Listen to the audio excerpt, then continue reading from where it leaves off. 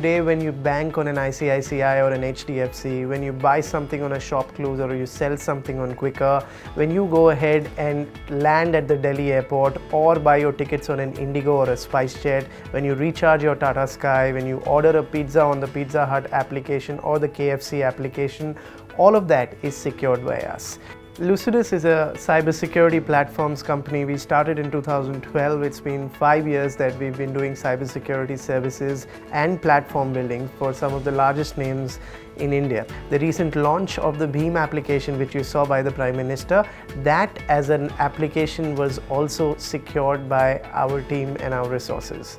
Winning the National Entrepreneurship Awards really means a lot for a young company like ours, especially because we are in the business of being trusted.